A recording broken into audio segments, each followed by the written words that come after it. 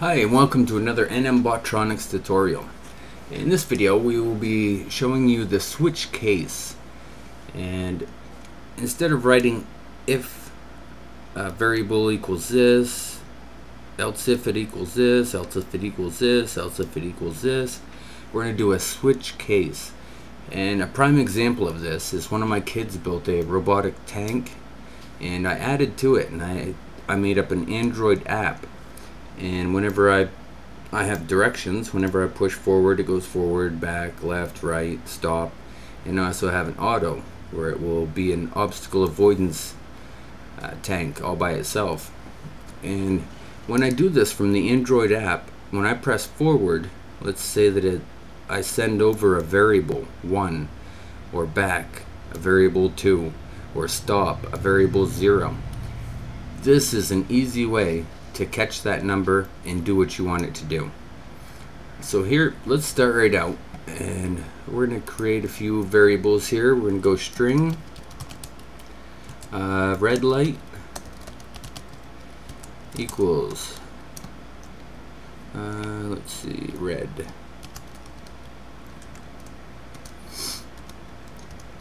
Now we're going to do the we're going to do the same thing, string green light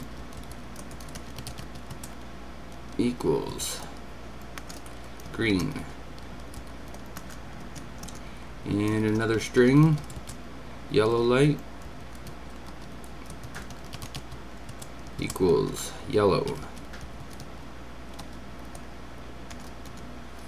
Okay, and we're also going to create another variable integer num for number. Okay, now in the setup we're going to need to start up our serial port communication. So we're going to go serial begin and 9600, and there we go. Now inside our loop we're going to generate a random number and assign it to num. So num equals random int, and we're just gonna have three possible returns,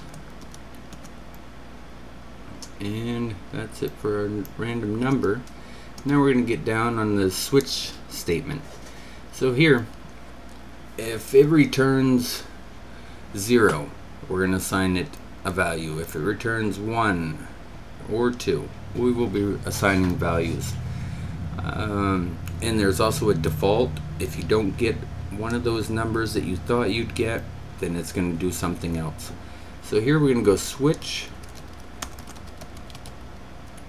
tch, and we're going to use num for our variable, and we've got a couple curly brackets here in case the switch statement.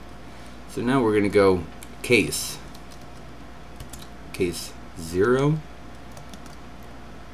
Now this is if the random number equals 0. This is what we're going to do down here. We're going to serial print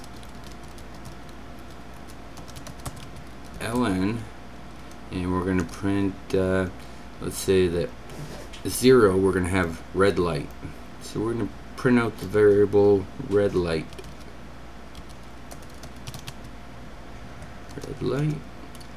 And if you we have to have a break in all these. And if you didn't have a break, then it would go right down through them all. Case 0, case 1, case 2, case 3, however many cases you have, it would keep on doing it.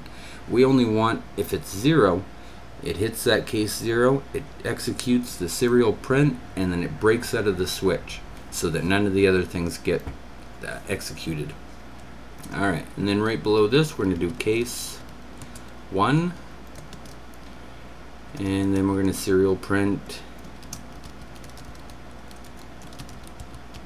ln, and we're going to do green light. And then we're going to do a break. And then we're going to do case 2. And we're going to serial print there. LN, that's going to be yellow light. And we're going to break there after that. And now, if for some reason it doesn't come back with the 0, 1, 2, then it's going to look for the default. So you write default, and then we're going to serial print LN, and we're going to print let's see, NA. And that is it for our switch case. So this whole thing right here is going to determine what you do by the variable that's sent to it through the switch num. Alright, now we're going to delay for 2 seconds. And this should generate random. You should see red light, green light, red light, yellow light, green light. Should just be random. Let's try this out. Check this out. Compiling and uploading. Okay, here we go. Well, let's see. Green light. Green light. So it must have generated a random number of 2 for the first 2, and then, or 1 for the first 2, and then 2, and you can see here, green would be 1, yellow would be 2, red be 1 or 0, and that is our switch case. So instead of writing all those if statements over and over and over, you can do something like this if you know what the answer or what the variable is going to be, and you have different ideas for it. Like my Android app, 1 I go forward, 2 I go backwards, 0 I stop. A great way to catch the integer value and then do something with that. Alright, well, thank you for watching this video. Please like, subscribe, and continue watching our other videos. We're gonna have some cool stuff coming up. Thanks.